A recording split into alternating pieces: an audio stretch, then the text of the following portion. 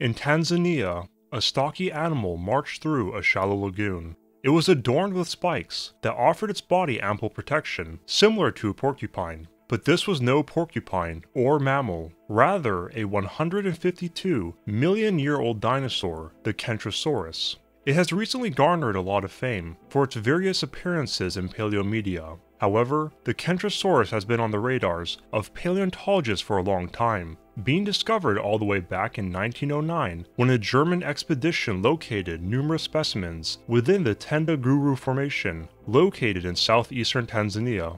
The expedition could tell right away, thanks to the number of remains, that it was a stegosaur, with its spikes being the biggest clue, and because of its prickly defenses, it was quickly given its name, which translates to the pointed lizard. However, while sharing the commonality of spikes with other stegosaurians, it was smaller than most of its relatives, yet still not small by any means, as most individuals were able to reach 4.5 meters or 15 feet in length, and could have weighed anywhere from 700 to 1600 kilograms, or 1500 to 3500 pounds. Some remains also suggest that larger individuals existed, but just how large is unknown. Despite being on the smaller side when it comes to being a stegosaur, the Kentrosaurus maintained many classical stegosaurian body traits, such as having a long tail, an elongated flat head, and powerful robust limbs, which made it quite stocky for its size. There also appears to have been two types of Kentrosaurus, with one type being more stout than the other,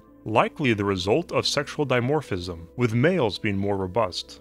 The body structure of the Kentrosaurus was also very important because, thanks to having a long tail and hind limbs that were longer than the forelimbs, the Kentrosaurus had a center of mass that was located far back in its body, being located just in front of its hips. This has led some to believe that it was able to enter a tripod stance that would allow it to eat mid-level vegetation, or give itself an elevated view, in order to better spot predators. Its peculiar center of mass and powerful legs also granted the Kentrosaurus exceptional mobility despite the number of spikes and plates it had, which provided another tool that it could use to get away from danger. However, in the case of an encounter with a predator in which there was no escape, the Kentrosaurus was by no means defenseless, as it was well equipped thanks to its eye-catching armament, which consisted of an initial row of plates that were made of bony osteoderms that transitioned into two rows of giant spikes that ran down its back and tail, and uniquely, it also possessed shoulder spikes as well. Having these pointed ends on its lower half and shoulders helped to deter side and rear attacks from predators and would have threatened even larger theropods, as the spikes were sometimes longer than 2 feet or 0.6 meters, and the Kentrosaurus had another trick up its sleeve, as it sported an elongated tail that contained the body's longest spikes. Furthermore, the tail was made up of at least 40 vertebrae, making it extremely flexible and allowing the Kentrosaurus to utilize its tail spikes, otherwise known as a thagomizer, as a giant flail.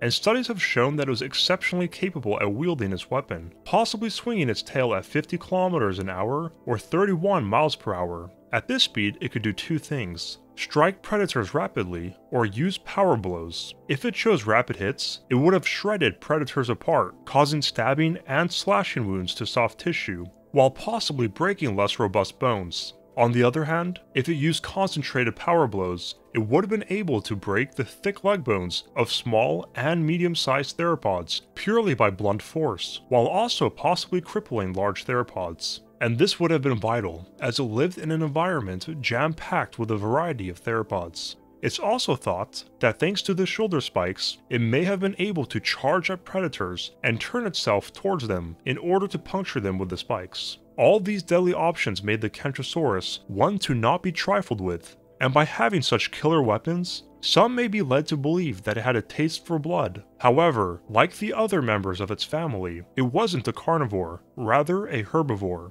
Its small head was fitted with a strong beak, which it would have used to slice up low-level foliage for consumption. Because of the way its mouth was structured, it barely chewed its food, rather swallowing large chunks of vegetation. And as talked about before, it may have been able to rear up on its hind legs, which would have allowed it to also eat plants that were mid-height, giving it an advantage over other herbivores that were similar in size. Another advantage the Kentrosaurus potentially had over other herbivore dinosaurs was numbers. as remains have indicated that it possibly lived in herds or groups.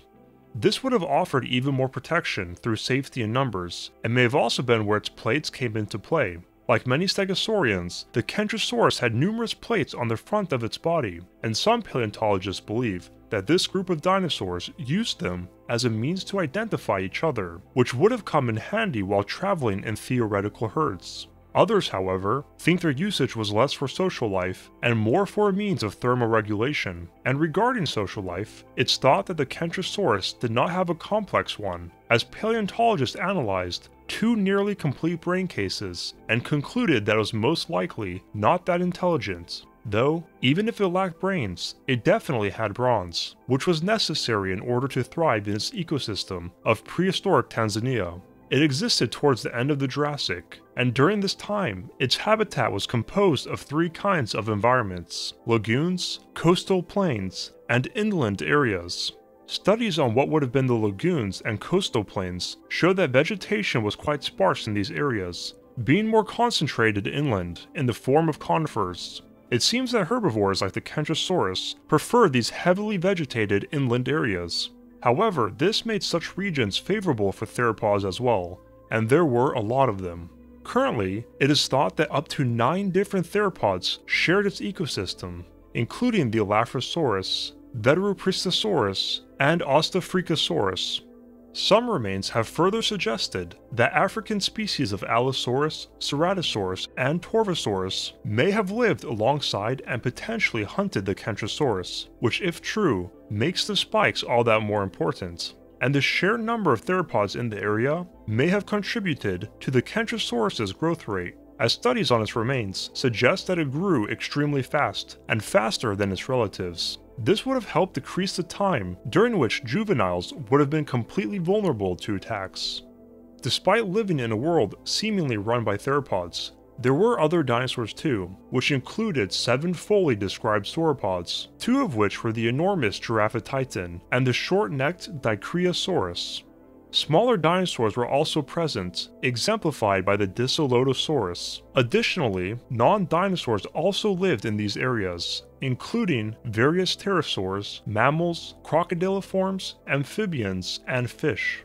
To many, this habitat was quite similar to the Morrison Formation located in North America, at least from a fauna standpoint, and some regard the Kentrosaurus as being its ecosystem Stegosaurus. And it plays the role well because it has just as many iconic features as its North American counterpart. Sadly, despite possessing many amazing features, the Kentrosaurus did not persist into the Cretaceous period, seemingly disappearing, along with a large amount of other stegosaurs. It's not known what caused the sharp decline in the Stegosaur family. However, some point out to the correlation between their decline and a decrease in cycad diversity, and an uptick in angiosperm radiation.